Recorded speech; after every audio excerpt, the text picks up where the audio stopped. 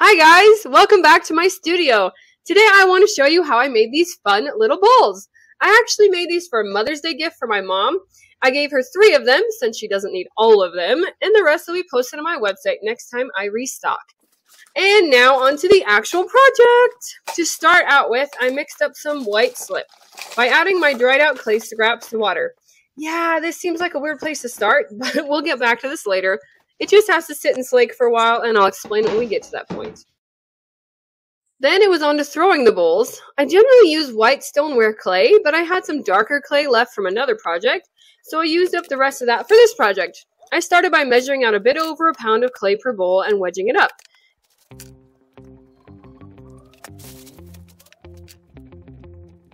You'll notice I'm wedging on a piece of cement board instead of right on my wood table like I normally do.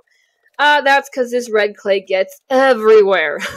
So I have a board set aside just for it, so I don't get my white clay stain next time I use the table. Once I wedged up all the balls, it was time to throw. This is one of my favorite parts for sure.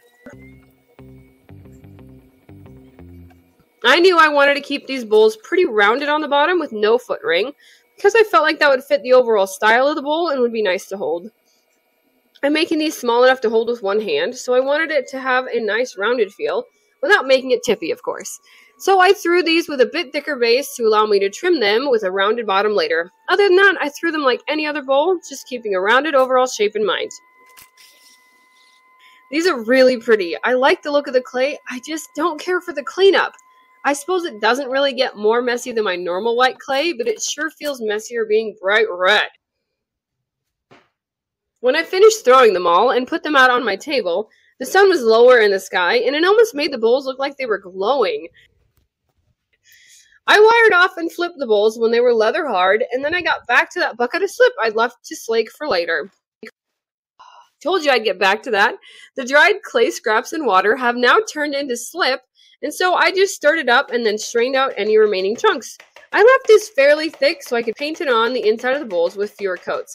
I used this under the glaze, so the glaze would be more vibrant like it normally is on my white pottery, and not muted like it would be straight on a dark clay. The colorful glazes I have on hand are translucent, so they wouldn't look nearly as colorful without this step.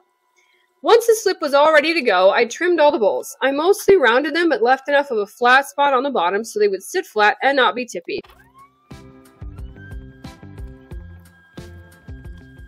I smoothed each bowl with a chamois as well, so they would have a nice smooth final result and feel nice to the touch. This was especially important as I'm not glazing the outside of the bowls. I also carved each bowl differently, just a simple design on the outside rim area. I like the added details, and I just like carving.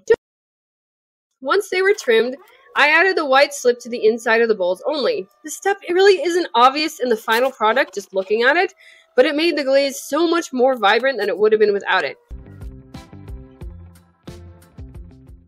I repeated the trimming, smoothing, and carving steps with each bowl and then added the slip as well.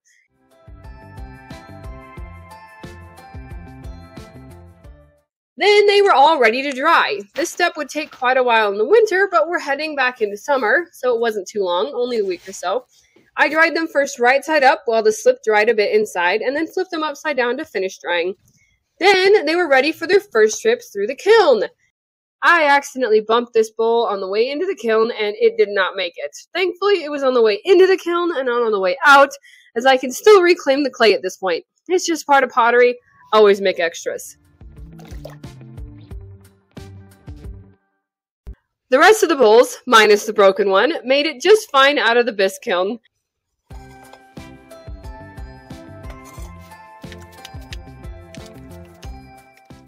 Then I glazed them all in as many different solid colors as I had. I used Amaco Celadons on all but one. I like Amaco Celadons because they do very well over texture, which is what I normally use them for, but they're also just fun, vibrant colors, so they work great for this too. I did 3 coats of each glaze on the inside of each bowl and left the outside unglazed. Then I loaded them back into the kiln for a glaze firing. I really like glaze firings in particular, as they kind of feel like magic, since they come out looking so different than they went in. Yeah, it's chemistry and a chemical change brought about by high heat, but the magic idea is so much more fun.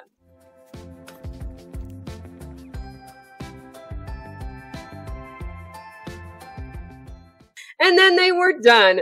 I picked out 3 bowls I particularly liked, and 3 different colors, of course. Wrapped them up and gave them to my mom for Mother's Day. She was so surprised that I made them for her, and super happy too. She's a big fan of bright colors, so these were perfect for her.